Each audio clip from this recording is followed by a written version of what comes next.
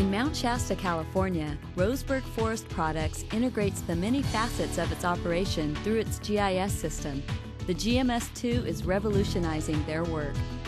This particular division of Roseburg's operation is about 285,000 acres of mixed conifer. We harvest somewhere between 60 and 70 million board feet a year. The field work is typically the beginning of the GIS work, and the GMS is going to be indispensable with regard to that work. In the past, the way we have put the roads and the streams and the property lines on the map, it's been by just drawing it in by hand with a good educated guess. Many of our harvest units are keyed to the roads, and the roads serve as boundaries. So if you don't get your roads right, your harvest units aren't going to be right either.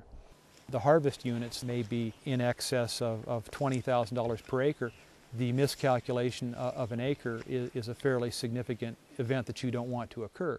Our base layer is not as accurate as it needs to be to build everything else off of it. And the layers I'm talking about are property lines, roads, and water courses. Those are our primary layers that everything else in forest management is built off of.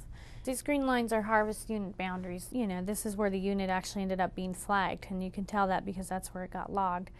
This is what we actually got back on our paper maps. We now have inventory and data collected based on what the GIS is showing here, and it's not right. Now we would have to adjust all of our inventory. So you can see how not having it accurately mapped the first time can really impact the whole chain of events that happens afterwards. I've been really wanting an accurate GPS unit because I get that precision and I can trust that precision every single time. With the GMS-2, I'm able to get a fix in some of the worst of conditions within, easily within 10 feet, in many cases to within a foot. I would imagine due to the use of the GLONASS satellites. Once we have those points located into the GPS, then we'll go back to the office, download those, make the corrections into the base map if we have to, and accurately record the shape of harvest units. At the very minimum, the THP field foresters who initiate a lot of the work, each one of those would definitely need to have one. The 4 segments of our operation, planning, environmental, operations, and acquisitions, the GMS-2 is going to be able to help those people a tremendous amount.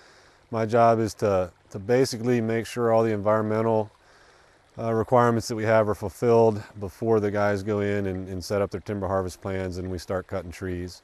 The state has a database with UTM coordinates for lots of different species. I can download that information to the GMS-2, walk right out to the woods, walk pretty much right to that spot. The first thing we did this morning was set up a camera station for forest carnivores. We went out, found a survey point, and put up a remote triggered camera. When an animal comes in to check the bait, it triggers a camera.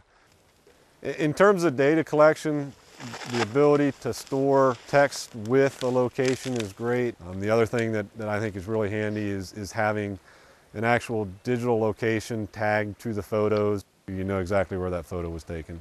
You have everything together, you download it, you have your spatial data, you have your attributes that go with that data. You get back to the office and a lot of that stuff is already entered in, download it to the computer and you're done.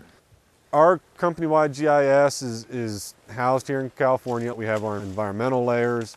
That entails a lot of endangered species work, primarily spotted owls. We've got a layer for each species that we keep current. A lot of times in a stream, the smaller they get, the harder it is to figure out where the fish line is, where we have fish and where we don't. With the electrofisher, each time we get a fish, we put that in the GPS. Eventually we'll get to a point where we don't get any more fish. So rather than then having to backtrack to where we think we caught the last fish, we already have that in the GPS and we can hike out and we're done. The GMS-2, I can build my attribute tables here on the computer. I can load them up to the unit and they're now in there for whoever grabs that unit. And they don't need to memorize all the codes that I have in the GIS and all the attributes that I use. They're in there. They're ready to go. That is huge. And then another one is the image, being able to take a picture of a crossing and bring it in. I can hyperlink that in the GIS that you can click on a point and pull up an image.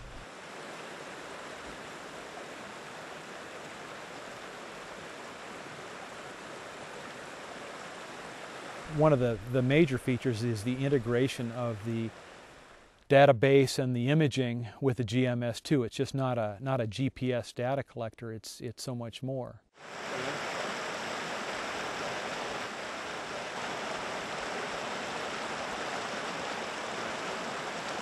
Quite frankly, as I've started to use this, I keep thinking of new ways to use it every day. So in that respect, it's been something that we've really wanted to have. I think it's going to impact the company in just about every department, at least in the forest management. One on each desk. You know, I mean, I think if once people get comfortable using it, I don't see a single department that wouldn't be able to use the GMS-2. That's as simple as it is. Yeah.